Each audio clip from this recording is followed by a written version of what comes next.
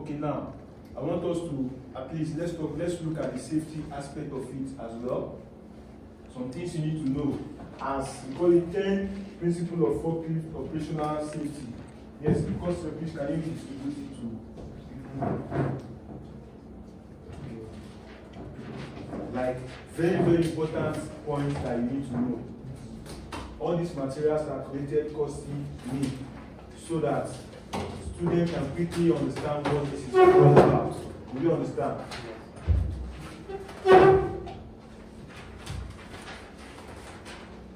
Before I go, I will send a manual, safety manual, and also the full PDF as a whole, so that you can, because it's much, it's working. That's why I don't want to really engage it.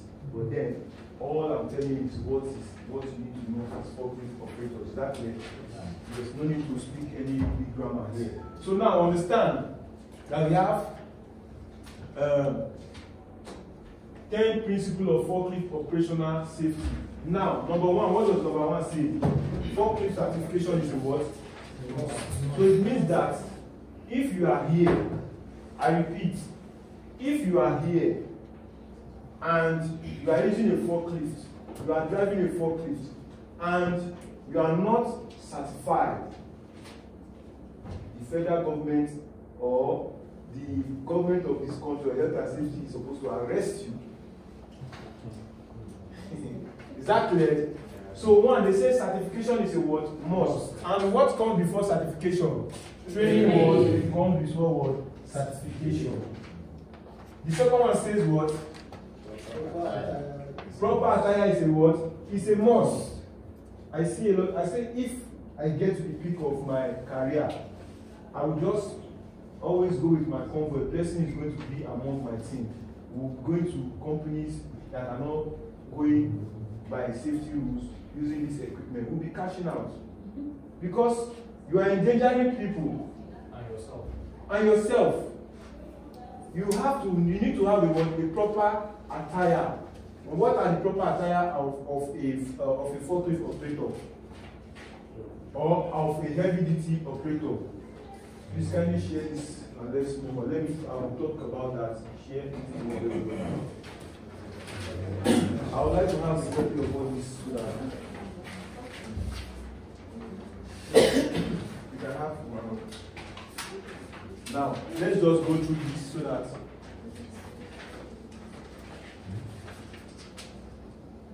can you see this? Yes. Number one, I said what? Certification is a what? Is a must. And before certification comes what? Training, which is anybody that is not using the equipment now is actually doing the right thing now. Me, when I joined Mercedes-Benz, let me tell you, this is how it all happened. I joined Mercedes-Benz as a contract cleaner for 2 months. The cleaners are on leave. So I just came in, I was doing all this site work, I just came in, my sister was there, so the cleaning job came, I had to go in. So when I went in, I worked very hard. When I mean I work very hard, I always like to work hard because I believe that is where my reward will come from. So I cannot do any other thing than working hard for you to see that I'm relevant. So due to my hard work, Mr. Bromberger, who happens to be the after sales manager, and Mr. Paddy, who happens to be the workshop manager, we drink coffee, and we drink coffee. We all drink coffee all the time. They drink coffee, so they made me love coffee. In fact, this is the type. We always import it, not this type here. We drink it raw. So that one gives me energy all the time. I'm always active to work. So at least I did so many things that made them to staff me. When they staffed me as a forklift operator, I went to the warehouse, changed the warehouse. I drove, this my finger went off. Even the day it went off, I still continue the job. What am I saying in essence? When I got into the operating field, that was, in fact, I was forced to use the equipment because we are in the warehouse. One of the criteria, when I started reading online, one of the criteria as a warehouse worker, I said that before we started the class, right? That you must at least know how to operate warehouse equipment as long as jack, the pallet jack. Not everybody can use that pallet jack. I like. You are right. Give me now. I will drive it like trailer for you. Yes. Yes. I will drive it like I will be here and turn it like this and compact it well for you. I will need to lift anything for you. There are different types of that pallet jack too. The ones that will just only lift to a certain height. Why some that will lift to another shelf? Am I right? You are right. So I was forced to know how to drive sometimes Mr. Brother will say, Timothy, get on the machine. You must know this thing by force because of my, I'm good. I always make coffee for them. While I was doing cleaning, I was making coffee for everybody. I was going for errands, I was doing everything. So at the end of the day, within 1 week, it's work I'm wearing overall all the time, so I must know how to use it. After some months, I said, no, I can't just have this knowledge here, and definitely the company will not give me certificate. I had to look outside. I had to start googling. Before I now spoke to one of these companies, they said there's a place they train. I went to that place, I paid, I took my leave, I paid. I went for the training first. I only went for 4 days. When they saw my videos driving that forklift, they said, I said I want to come so that I can be exposed and have certificates. On getting there, they said, Shebi, you are coming, you can drive. I said, yes. They gave me a forklift that does not have brake and a different forklift entirely. So if you are familiar with Lagos, Oshodi Express, they gave me the forklift to drive on the express. I said, yee. But I discovered one confidence that when I got to there, because then when you're working in company, I'm working inside the warehouse, I have big space, working inside the warehouse. They gave me the forklift. I saw one of the guys, he drove it to the express, the way people were just giving him space. I said, see level soon. Okay. They gave me the forklift. When I was moving, I managed brake, this thing was not stopping. I just pulled down my fork. I tipped down. The fork stopped the forklift. That was what. So these are skills I developed. If I didn't go to that location to go and train, I wouldn't know these things. They asked me to do reverse on the express. When I was doing all these last mile officials, they were just giving me space. I said, yeah, is it like this? Oh yeah, come forward now. I was going. Everybody, even boss, everybody is giving me. I said, okay. It's giving me the boldness, yes, the confidence that yes, I can do it.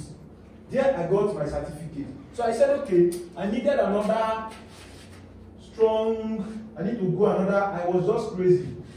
Inside that becoming a cleaner, I didn't go to school. I don't have BSc. I tried, they frustrated me. So I just said, let me just concentrate on being professional in what you are. I went for procurement and logistics in supply chain management. Do you know what that course is?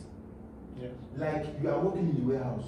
Sometimes when you are working somewhere, even if you're a cleaner, at that point I was thinking, if I remain as a cleaner now, I have to go and do a hospitality management course, so that you give value for the skill you have. Doesn't mean because you have big parking tracks, doesn't mean you are not useless. You can make it from there. You can be heading a company that is running scrap, and you be their head. Because you have learned and you have professionalized yourself, you are doing better than everybody. So I did all these things. I submitted my certificate. Appraiser came, the company appraised me, they increased my salary. These are things that I did and they happened. Later, I had now to contact, I saw a kilo. Anytime I go to Lekki, I go to Aja, so I always see the assignment. I check them online, they were there. I said, okay, let me approach a kilo. So that was 2020, during that lockdown, like 2019. I hustled the money, I paid. I only went for the training, also weekend. The moment I get to, I go to Ogo every weekend, as the distance is just so far for me. But I don't know, I just felt I need to do something to make a change. To stop being one place, to just stop allowing people to use me. So I continue until I got certified from Equilog. I was going for evening class with the guy in the office. He would put me and talk to me. He didn't do all these things for me. I repeat, my company didn't give all these things. I didn't undergo this thing, but what am I saying? They say that I put in the effort I needed and I got certificate from them. So, to an extent, the knowledge I have is the power. The knowledge you have is the power you have. Now, here I am today. Mercedes-Benz, due to one thing or the other, I was laid off. What am I supposed to do? I have to leverage on what? The things I gathered through the process of being a contract cleaner. Within the space of the number of years I spent there, I can count the things I have done. Even if I was not earning so much salary, but within that period, I wasn't using my money anyhow. I was using it to get valuable things that will push me to the next phase. To God be the glory, I am in Kaduna because of Forklift. The day I got the opportunity. When I got the opportunity with my friends to be at Unilever, they played with me. But then, what did I do? When I got the day I got the opportunity, I said, God, thank you. Whatever sacrifice it takes, I must give it. That is why I'm here today. Now, Epilog too did not know that it was just that international organization that did not come. I leveraged on it. I started going back, just to improve people. At the end of the day, I just got a call that, please, we don't know if you can be part of our money. And I said, it's fine. So long as it's what I enjoy doing, I will go on. I don't know if I'm communicating. So just have it in mind that at this point does not restrict you to just one this forklift alone. You are going to, in fact, the way the life is going, you will definitely be exposed to a lot of things that you cannot even imagine. Are we together? Can we proceed? Can we fire one? Yes. I'm talking about 10 principles of what? Forklift operational safety. Where we talk about number one rule is that what? Certification is a what? So me, I got my certificate, right? From two organizations, in fact, 3 organizations. Global Tech is one of them. That's where I got my instructor certificate from. While I was the man, I had to say, congrats, they have actually done well. Till today, the company is still existing. Anytime they call, in fact, I've been in talk with the owner. I deal with the owners of the company. Somebody that was a cleaner. Are we together? The second is that proper attire is a what? It's a must. That is why I brought our attention to what? This. So now, what is PPE? Personal protective equipment. So which I expect that your company or your organization should have their own PPE, your own uniform for you. Now, this particular PPE is not only restricted to forklift operators. As long as you are in the factory, you are anywhere, your PPE will define you. The kind of job you do will determine the kind of PPE you use. That's why I have to bring in all this for you to know. That number one, we have the eye contact, eyeglass, or for eye protection. That if you are working in a dusty environment, you need what? Eyeglasses, eye goggles, yeah, to protect those either chemical or dust from getting into your eye. Then number two, we have the helmet. Helmet is for what? Head protection. Should the case whereby something might fall on your head, or you are trying to get on the forklift, you hit your head up, you have to, that helmet to do what? Protect your head, right? We have the next one is the nose mask to protect your respiratory, for respiratory protection. During the lockdown, by force, everybody was on what? Nose masks, just like bro here. We need to have that as well. When you find yourself in such harsh environment, you need to make it of what? Nose masks. We also have what we call the reflective jacket or your overall. That protects your body from, maybe you are working in goods, blacksmith, anywhere, you are working in anywhere that one is very, very important. The reason why it's hard reflective, at night, somebody can always spot. It's a uniform that is construction location. You always see them. It's a uniform that everybody must wear. We have the earplug, that's for what? Ear protection. Should the case whereby you are working in a noisy environment, you will not be dealing with signs and signals. People will tell you, hey, come down, hey, this, they will give you those signs. That is for what? For ear protection. We also have what we call, we have the hand gloves, yeah? That's for what? Hand protection. It's necessary. When you are checking your oils and all those things, you don't really necessarily need to allow these things to, some chemicals are not good for you. Do you understand? To always keep your body neat, you only need all this. Then we have the safety boots of different types.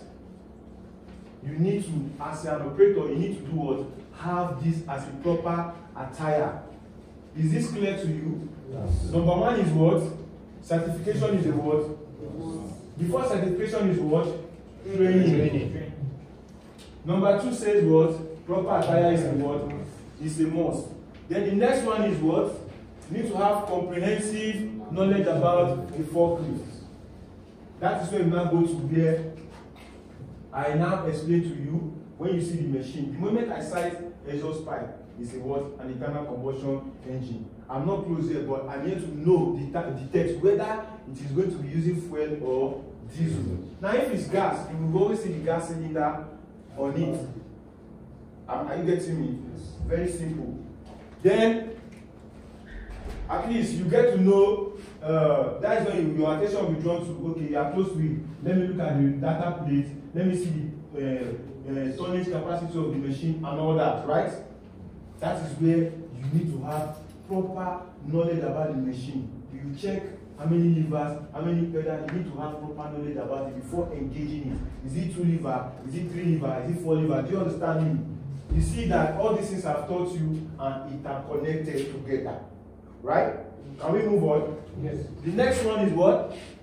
Once you maintain, daily inspection of the equipment. They did not state only forklift. Daily inspection of the what? Equipment. Now, here's another document here showing you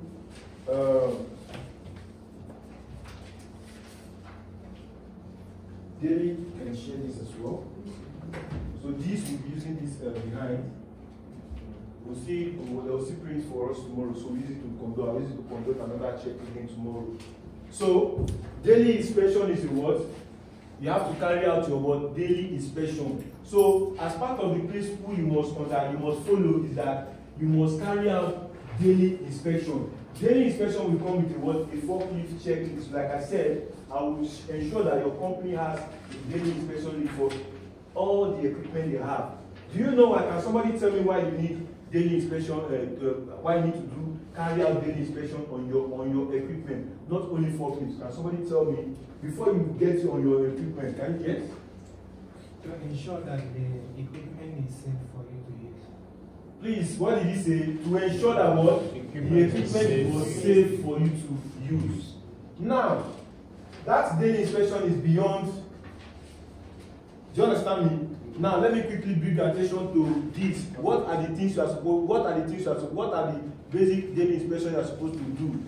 Let me show you here. Okay, it's here. You share this. Let's go through it before we come back there.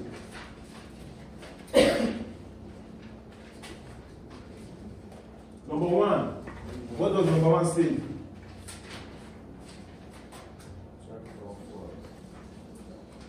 So you should check all fluids. Yeah? You should check all what? All fluids. Hydraulic oil, transmission oil, engine oil, what do you call it? Your water. It's also food brake oil and all that. You need to check all what? Fluid. Number 2, what does it say? Check tires. Number 3 says what? Check lights. Number 4 says check mass and hydraulic cylinders. Have I not talked about all these things? Have I? Yeah. He said you should do what? You should inspect what? Forks. If they are properly clipped together. Sometimes you must have used. You don't know that there's a crack. Now, upon your lifting, something, don't just miss this daily inspection. Always do it. That's why I said, if you are to resume as the habit of an operator, your duties, your appointment letter says you are to resume from the hours of what? 8 o'clock, 8 a.m. to 8 to 5, right? You are supposed to resume by what? 7 or 7:30. So that before the time for you to start, it's not that time the company is expecting you to start your operation. You will now come and start. You understand me? So if you start 7 o'clock, anything that needs to be fixed that moment, that can be done that moment, it will be done. Let's say between 8 something, it will be fixed. You can get on your operation safely. Do you understand? Now another one says you do what? Check load. What do I say? Check the load. When you have lifted the load, please always do what? Check it. To be sure that it is safe for you to move. Is that clear? The other one says what? Capacity plates. Always check the capacity, make sure that they are always there. Due to 1 or 2 things they might pull up, always check it and be sure that you are lifting the right load at the right machine. Are we together? Check condition and adjustment of the seat. you are seated on the seat, maybe it's too far from the steering, adjust it, make sure you are okay, you are seated comfortable, not managing. Nigerians, we like to manipulate anyhow, let's just know. Do you understand? The other one says you check brakes. So when you have checked your machine, you start, check, go forward and backward, engage the brake. If it's not working the way it's supposed to be, you will indicate it on the checklist. All these components are there on the checklist. There is also other checks, you write it. Be sure, be confident enough to be able to put down something all the time. So I as a supervisor, I will always, anything that happens, I always rely on the word, on the checklist. Yeah? Also, check the controls, levers, going forward, neutral, and backward. Check the parking brake. Is it working normal? Check all these things to be ensured that everything is okay before you carry out your operation. So therefore, daily inspection is what? Is a must. Are we together? Can we move on? The next one says what? You should maintain what? 360. Yes. That when you sit on the machine, you look left, you look right. That is, we are looking out for the hazard and the risk around.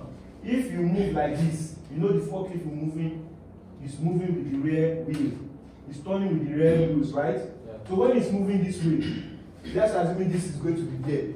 If I am to turn like this, the forklift has the capacity to turn around on the axis, you know that. Yeah. So if it's moving like this, is it going to affect this thing? If it's going to affect you, what are you going to do? You make the necessary adjustment. Do you understand me? You move away or you come out, or you call who they need to call to move it away. Do you understand me? That is one. Another thing is, once you number 6 says you should issue a floor marking system. That's just like saying, for example, when there are some companies you have zebra crossing, you have all this where you are supposed to park, where you're not supposed to park, where your machine is supposed to be. You have to understand those floor marking systems. Do you understand me? That one is not a big deal. Where you see that okay, pedestrians are passing, you should always slow down, right? Because they have the right to that road. You know your right. So whenever you are approaching all those floor markings, you need to do what? Pay attention to them. Do you understand? Let's move on to number 7 says forklift capacity. Like I've talked about it, you should know the turning of the machine. That is when you know the turning of the machine, you know the capacity of what it's supposed to lift. Then we have number 8. Forklift should not carry extra people. Yes, you guys have done it. You have done it. I repeat, you have done it. Yeah, by sitting on at the back of the car. You reported yourself now. That's correct. So you should never. My boss always said, Timothy, because you're my friend, anytime you carry somebody on this forklift again, I'm going to fire you. I'm sorry, sir. I'm sorry, sir. You should never. I was training a student. I was doing an online class for the student because it stays far, and the company wants me to conduct the class for him. So while we're talking, so when we got to this point, he said, it's true. Now you understand why he needs to come for the show. He said he wanted to talk to that guy to train him, but his man said no, he should just go and do it outside. So that, unfortunately, when the guy operating that forklift in that company, one guy actually lobbied that you should train him. And if you are not certified to train somebody, you are not supposed to. They started their when the guy is not around, they will go and they will go and do. All of a sudden, something happened. The person that came to train died. The forklift tumbled, probably lifting beyond the load capacity of the forklift. The guy was seated by the side. And you know, it is only when another seat is created, that one, it is going to come under a certain law that an extra person is allowed. You will see that the white people, they will make another seat reservation for that person. But believe me, Nigerians, you see some people hand like this. You'll be watching. Yes, because this thing can go into gallop. Anything can happen. You can climb in or anything can happen. And if you are not properly or holding this iron frame firm, you will fall off.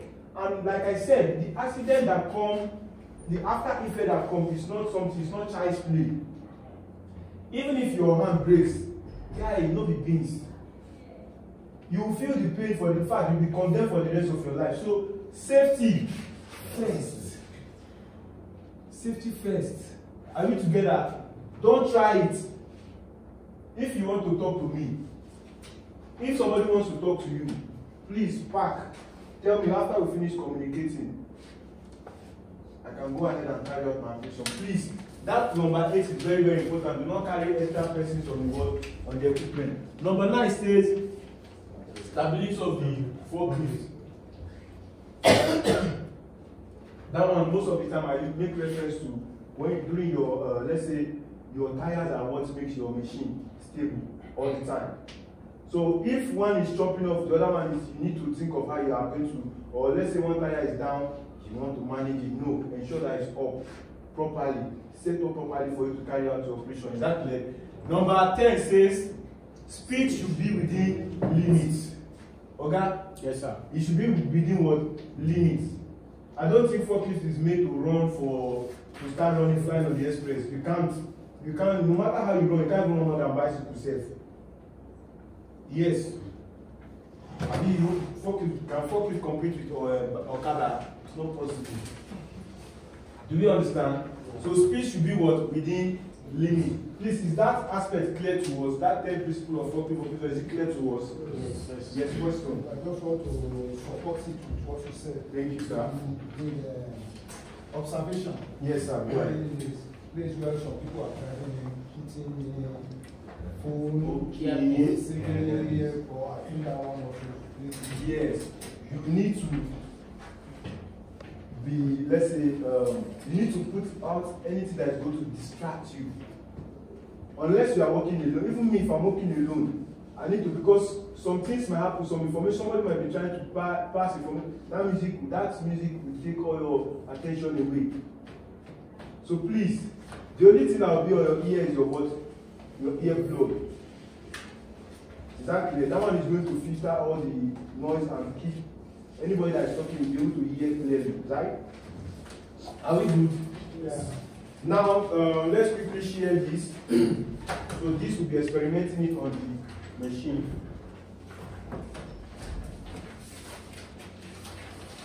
We are getting closer, right? Okay, let's do one more. Let's do one more for 10